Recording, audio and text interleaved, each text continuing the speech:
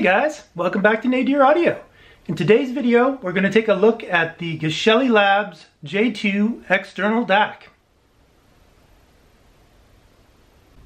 So I bought the J2 about a year and a half ago, and I've tried it out in a few different systems, but for the most part I've just been running it in my main system. I just plugged it in and been listening to it for a few months, and I liked it right off the bat, so I didn't do a lot of comparisons with other DACs until a little bit more recently. And we'll talk about that a little bit more later in this video. But I should mention that at the time I bought it a year and a half ago, they did go in and out of stock, but I was able to get it pretty quickly and they shipped it out quickly. But these have become a lot more popular in the time since then. So if you order one now, you're currently looking at an 8 to 10 week wait before they'll be able to ship it out to you. Now, according to their website, they have made some capital investments. They have a pick-and-place system that they just put online. So they should be able to catch up with demand, and hopefully we'll be able to get these out a little more quickly than that. But you should be aware that if you're going to order one now, you are going to be dealing with that. Now, when I did order it, you could pick out these different case colors and the faceplate colors. I picked a red case with sort of a neon orange faceplate, which I think looked really cool. And that is still available. All the options that were available then are available now, but they do have some additional options. You actually can get a wood case now, which is pretty cool. And you can also order it with different DAC chips that it's based around. So mine has the original J2 DAC chip, which I believe is an ES9026 Pro.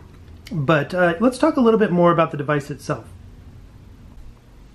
So the J2 is a pretty simple device. We just have a couple buttons here on the front panel. The left one just turns the power on. So if we push that, you'll see that it lights up. And there are some status indicators here. This top left one just indicates that the power is on, so that's always on when the unit is on. The bottom left here is a DSD indicator. This DAC does support DSD. That's not something I'm currently using, so that's always off. And then the other two lights on the right are just indicating which of the inputs is selected. So we've got a total of 4 inputs as this one is currently configured. So we've got 2 Toslink and 2 digital coax. So there's a pair of them on the front panel. There's a pair on the back, and you can just use this input button to select the different ones. So one flash on the top would mean that you're using the Toslink on the front panel, and you click it again, it will blink twice to select the one on the back. And then you can cycle through, and then the bottom lights are for the front coax, and then if it blinks twice, then you're on the coax on the back panel. So there's one more feature that you can do here from the front, which is if you just click the power button without holding it down, you can turn on the internal LED in this unit, and then if you just keep pushing the power button, you can select different colors and different brightnesses here, which is kind of a cool feature, although in practice I usually just will leave this off, so if you cycle all the way through, it will turn off again. So let's take a quick look at the back panel.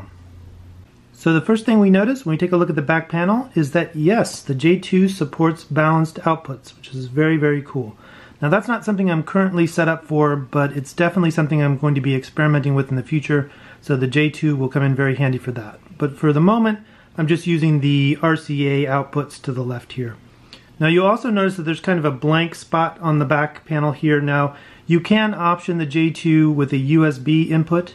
Now I don't use USB in my main system, and I have a lot of other USB DACs, so that was just not something that I really needed. So I just got the base model, which is $250, but for another $50 you can add USB if that's something you're interested in. So let's go ahead and put this guy back in the main system and compare it to some other DACs. Okay, so we've got the J2 plugged back into our main system here.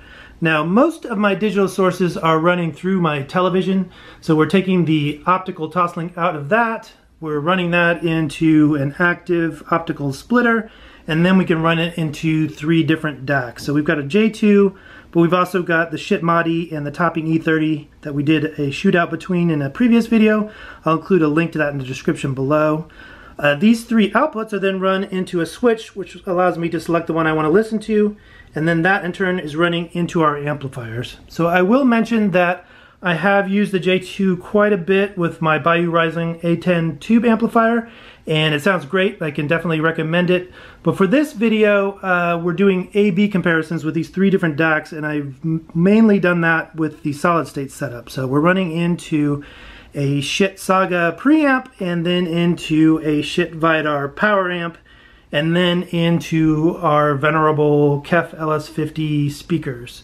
So there is one other digital source that I use that doesn't run through the Toslink, and that is my Rotel CD11 transport and CD player. Now that is running via a digital coax into the DACs. Now I did try to set up a system like this where I could just select ones, well, have them all running at the same time using some AudioQuest Y splitters, but that actually, I could detect a difference in sound, and it was actually kind of a degradation in sound.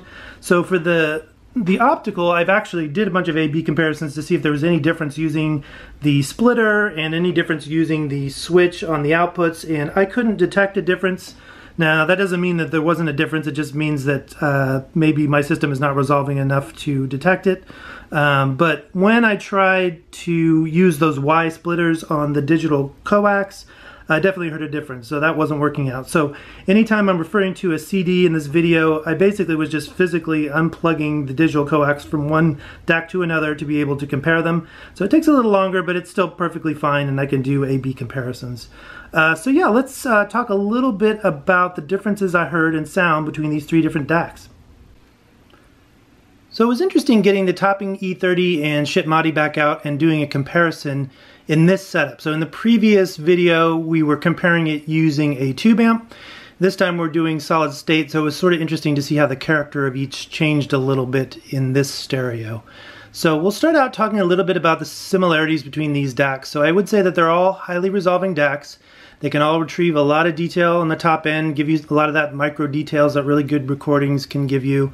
They all do well in the mid-range. They all can deliver a solid tone with jazz horns, female vocals, that sort of thing. And they all do very well in the bass as well. Now in this particular stereo with the solid state amps and the LS50s, they can go pretty low, probably down to around 40 hertz, and you get a lot more bass than you might expect without using a subwoofer. Now, in the previous comparison with the top and the Madi, the tube amp, it's actually a pretty good bass response for a tube amp. It's fairly natural sounding, but that's certainly not that amp's strong point. So the topping gave more definition and definitely more bass than the Madi did in that stereo, whereas there's less of a difference in this one. All three of these can deliver as much bass as I would ever need, and it's well defined and it's natural sounding, and so I don't think that there's too much of a difference if you're really into bass if you're using a solid state setup like this. So the one area where I really did see a big difference with the J2 was that it seems to be better at retrieving that sort of ambient room information, so sort of the space that you can hear around instruments. The J2 really is able to bring that out in some recordings where the others can't. Now the others can get it in recordings that really have a lot of it, in some really high-end audiophile recordings, and we can talk a little bit about some of those. But I feel like the J2 is a bit of a standout there, and that's something that I personally really like. So that was one of the things that I'd say if I just had to judge these three in terms of sound quality, I would probably prefer the J2 to the others just for that fact alone. Yeah, let's go through some of the recordings that I listened to, and we can talk about it in a little more detail. So one of the recordings that I really enjoyed listening to on the J2 was this CD that I discovered in a stereophile review a few months ago. It's by Bar Phillips and Georgie Kurtag Jr. It's called Face Up Face. Now they categorize this as jazz, and I think that's just because there's a lot of improvisation going on, which is something I really like. But I would probably categorize this as ambient electronic with some bass. But it is right up my alley. I really like this kind of music, and this one in particular I really enjoy. I've listened to this several times. Now this is a really well-recorded album, but it's not really an audiophile album in the sense that, yes, there is a live bass and there is some improvisation, but all of the other sounds and instruments, they're all being played electronically through keyboards and drum pads and that sort of thing. But they do sound really, really good, so they're using great samples and stuff like that.